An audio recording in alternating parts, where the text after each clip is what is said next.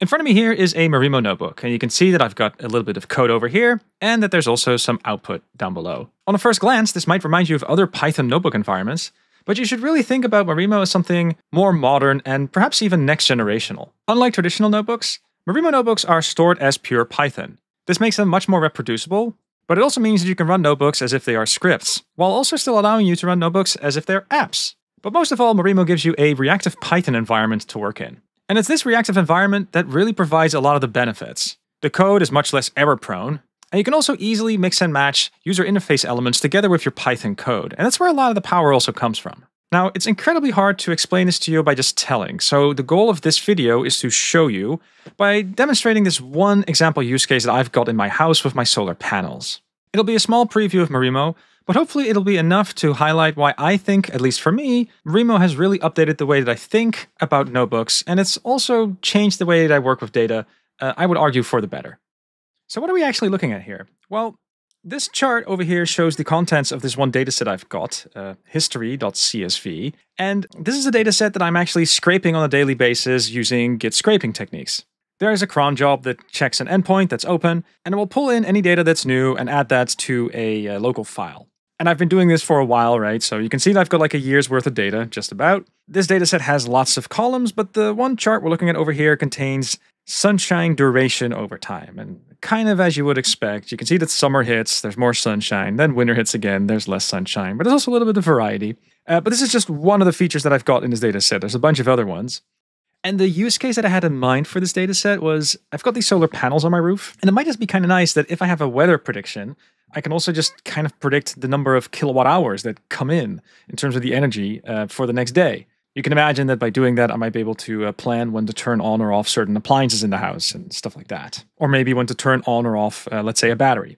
Now, fun fact about my solar panels, they also generate data, which is very convenient, because that allows me to make charts like this. Again, we've got the date over here, but then we also have the kilowatt hours, and very similar pattern, right? At some point it's summer, you expect more solar, and then it's going to go down during the winter again, and then it's going to go up again. Now, you can imagine that there are some subtleties here as well. If it's hotter at some point, the output of the solar panels goes down, so it'd be nice to have some sort of a machine learning model kind of figure out the details on this one. But in short, I want to have weather information going in and kilowatt hours predictions going out. So as you can imagine, the most logical next step at this point is to just join the data sets together, and then I have a data set that I can apply some machine learning use cases on. But right here, at this particular point in my notebook and in my data workflow, you could say, there's an opportunity for Marimo to kind of show off in how it might make my day just a little bit nicer. So just to show off this one trick, right? I have columns over here of my machine learning features. So that's the meteorology data set that I started with. I'm checking all the columns over here.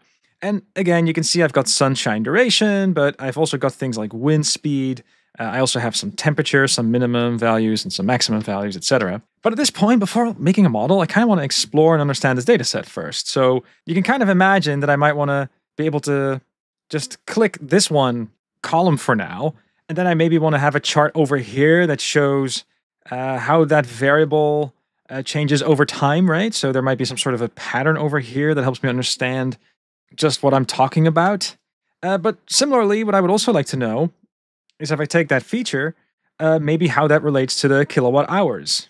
And what I don't want to do is maybe do all this stuff manually, and what I probably also don't want to have is like a giant report.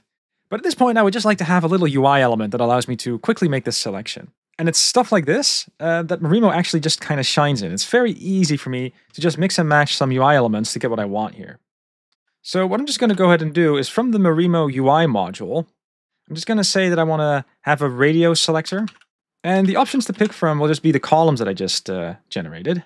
And let's also give it a starting value. I think sunshine duration would probably be, sensible. Now, when I run this, you can see that I've generated a UI element. And you can also see that I'm able to make selections. Nothing is happening as a result just yet, but I have just gone from list of strings to UI element. And what I can do is I can store this UI element into a variable. So let's just say that's a radio element for the columns. And then that is now a Python variable that I could reuse in some other cell somehow. And if you have a look at the cell below, this is how I am using it. Now do observe there is a Marimo horizontal stack function that I'm using. So I am stacking three things next to each other horizontally. The first thing is that selection element. So I can select sunshine duration or something else. And then after that are the two charts that I mentioned. The first chart over here shows the date and then the variable itself, and I can kind of see what is happening over time in the year. And if I were to then scroll a little bit more to the right, you can see the sunshine duration in this case with the kilowatt hours. I've zoomed out a little bit just to give you the full picture of what it's like to use this on a screen, because at this point I can kind of start clicking around. I can sort of say, well, we've got the sunshine duration. That's kind of interesting. What does the UV index maybe do instead? Okay, that's interesting. That's a pattern that has definitely some less noise actually on this chart, so that's perhaps good to know. Daylight duration. Oh, that's also kind of interesting. That has zero noise actually. That also kind of makes sense if you think about it. But notice what I'm doing here. I'm basically building my own interface for this specific data task that I've got in mind, and that just allows me to be very flexible, but it also allows me to build interfaces that allow me to reflect on the data itself, thereby also testing my own knowledge, which I think is a very important thing to do whenever you're doing anything with data. Now, before moving on, I can imagine that you're looking at this and you're kind of wondering, well, how does this work? Because I seem to be just able to click around and all these things just kind of automatically update. And I can definitely imagine if you've never seen this before, this might feel a bit odd. But the reason that this works is because Marimo uses a reactive Python environment. So to help to explain the reactivity aspect of it, I've made these three cells over here. The first cell just declares a variable, a equals 1, and the second cell also does that, just for a variable b equals 2.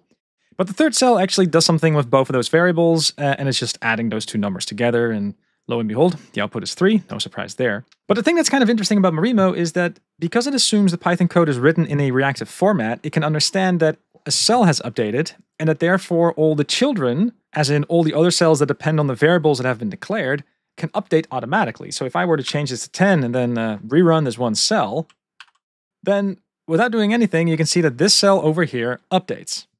Now I hope with this little explainer it's clear what we mean with reactivity, but I also hope it's clear that as a consequence of having a reactive notebook, you also get the ability for UI elements to integrate quite natively. Updating this user interface element really is just like updating a variable, and the fact that we've got a radio selector defined over here, that's totally cool. We can still refer to it in other cells later. But the order of things here really is, once we update this variable, it'll update a cell that follows. It's not so much that the cell updates, but also the variables over here, which also means that we get an update to the charts. And you don't have to write any extra code whatsoever. And the really nice thing about that is that you can really focus more about making these little interfaces that help your workflow at the current point in your notebook. Now, taking a step back on a macro level, I also hope that you can appreciate that it's just incredibly useful to be able to construct your own interfaces as you're doing data work. But this reactive nature also has other benefits. Hopefully you can also imagine that by having a notebook that's fully reactive, if you ever make a mistake in one of the cells, the error will just appear immediately, and you don't have to run all the cells in your notebook beforehand in order to discover where something might have gone wrong. So you can also expect quicker feedback. Now, there are lots of details here that deserve discussion. For example, if you are dealing with tasks that really take a long time to compute, then you can actually disable this automatic execution. There's settings for that, and I'll explain those details in later videos. But for now, I mainly hope that it's just really clear what the reactive nature brings to the table. So, okay, we've got this interactive interface over here that allows us to show some charts that helps us understand our data. A very good next step would be to actually go ahead and do some machine learning. And again, because it's a Marimo notebook, I figured making a little interface for this as well. Here I've got a little selector that allows me to pick between two machine learning models. And here I've got two charts. The first one shows the predictions versus the real values, and you can kind of get an impression of what kind of mistakes it tends to make by looking at this. But I've also made this other chart that tends to help me debug, which is, given the current date, what kind of error do we make? And the script is handling all the cross-validation on my behalf, so this is a pretty good first summary. And again, when I change algorithms, you can also see that the charts just automatically update. So this is definitely super nice and definitely super useful. But as a final step, what I've also done is I've just added this little script at the bottom over here, where I take the most recent data point in my meteorologist dataset, and for that one data point, I just make the prediction in line like this. So this is kind of the final UI element that I might be interested in if this were more of a production app, so to say. If I want to have a bit of a dashboard that gives me a number, then this is the number that I can go ahead and generate. Now, another really cool feature of Marimo at this point is that right now I'm in edit mode that allows me to edit the cells, but I can also be in live mode. You can find a button on the right-hand side over here, and when you click it, you toggle the app view, which basically removes all the code and just lets you focus on the UI elements that you've generated. So that means that I can make some changes to this notebook to actually have it behave a little bit more like an app or a dashboard, kind of as a final artifact of my research. And that's particularly interesting because in the end, I might just be interested in this first and foremost, and then I might just want to have a couple of charts below that help me evaluate the model, but you can consider making different notebooks for different use cases. The element over here that really allows me to make a few selections and then explore my data, that's really great for exploratory work, but you can also imagine having some notebooks that are a little bit more for the conclusion, so to say. And if that's something you're working towards, I kind of have to mention this one other feature that Marimo has, and that is that you can actually deploy Marimo statically on the web. So what I've got over here is my GitHub repository that is doing the Git scraping. You can go to this Actions tab over here, and you can definitely see the Git scraping job happening on a daily basis. But you can also see that I've got something on my GitHub pages. So let's just click that. And when I do this, hey, you can see that Marimo spins up. Now, what you're looking at here is definitely a Marimo app, but it's a Marimo app that is not running on a Python backend, so to say. It is running fully inside the browser. Now, the way that this works is that under the hood, we have modern technologies nowadays like Pyodide that can help us deploy Marimo on WASM, which is a runtime environment for the front end. And although not every single Python package works on that just yet, most of the modern data science packages actually do these days. And that allows me to run scikit-learn inside of Marimo on the front end with zero dependencies as its own artifact. And in my GitHub repo, I'm basically pushing a new version every single day as I scrape new data. So if I'm interested in just knowing something about the kilowatt hours that I can expect today, then I just have to go to this URL. And then I can see that for this particular date, we have a certain amount of kilowatt hours that we're predicting. Looking outside the window, that also makes sense. Today is a very sunny day, so happy to see that that prediction is working out. And I can also switch the algorithms around, maybe get an impression of the variance. And I can also scroll down. This is a different UI element that Marimo can render for you to basically get the entire data set that I can download locally if I want to do some analytics. There's a little download button, a little data frame explorer as well. But at this particular point, what I'm mainly hoping to convey is that Marimo really has a lot of features that allow you to just rethink the way you work with data. At the center of it all is a reactive environment, but many of the happy consequences include being able to just add a UI element as you're working with data, and that UI element can be very bespoke to the problem you're trying to solve. And just that on its own has proven to be such a liberating feeling because it really feels like you can just let use your own creativity. And that is something we need more of in data science, if you ask me. So there you go. I hope that this demonstration helps emphasize why Marimo actually has some new ideas that it brings to the table as far as Python notebooks go, and especially in this domain of doing things with data. I do want to convey, though, that this is just a demo, and I've only really been able to scratch the surface. There are lots of bigger and smaller features that all deserve some attention, and there's also just a couple of these areas where applying Marimo just makes a whole lot of sense, and I would like to spend some time on this channel diving a little bit more into those things as well. If you're curious to learn more about Marimo, definitely check out the documentation page up here on the Marimo website. But what you can also do is join our Discord. You can find my colleagues there as well as myself. And if you have any feedback or maybe some notebooks you would like to share, we are definitely keen on seeing those. If you're curious to learn more about Marimo though, what you can also do is hit subscribe on YouTube below. It will be my goal to showcase lots of interesting applications and also do proper deep dives in some of the features that Marimo has. There are also going to be some new features, by the way, and you can definitely expect this YouTube channel to be a nice method to stay in the loop. Having said all of that, I hope this was an interesting demo, and I'll see you in the next video.